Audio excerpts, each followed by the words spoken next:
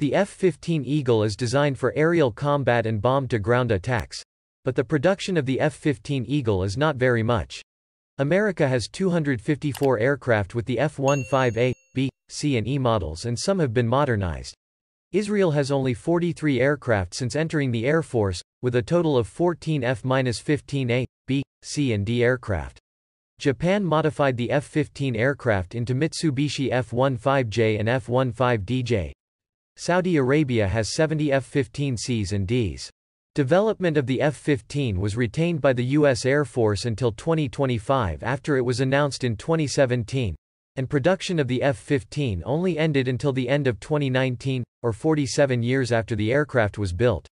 The need for the F-15 when American defenses wanted a cheap aircraft with two maneuverability replaces the A-4 Skyhawk and LTV A-7 Corsair for aerial combat, and combined bombardment capabilities such as the Northrop F-5.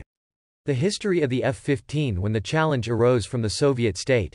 In 1967 the Soviets had the Mikoyan-Gurevich MiG-25 interceptor. Designed to fly high to supersonic speeds, the target of this aircraft is high speed to intercept incoming enemy fighter planes. The MiG-25 speed was Mach 2.8, but it was the design of the aircraft that created problems, because it is heavy with a combination of stainless and aluminum, beats MiG-23's ability for speed. The F-15 Eagle has the ability to fly high and reach speeds of up to Mach 2.5, equivalent to 3,000 km per hour. At low altitudes it can reach Mach 1.2. For combat in the air can reach a cruising range of 2,000 km, while the ability to fly the ferry reaches 5,500 km with 3 additional tanks. The altitude of this aircraft reaches 20 km from the surface or the equivalent of 2x the height of a commercial aircraft.